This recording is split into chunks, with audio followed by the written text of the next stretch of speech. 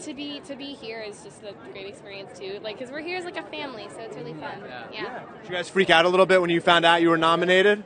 Well, we were actually on set that day, so it was kind of cool. We had like a little. We got to share that. It was cool. Yeah. It was nice because we got to share it with like not only the cast and crew, but I mean not only cast and the writers, but like everybody from the set designers to the wardrobe people, because it's such a collaborative effort.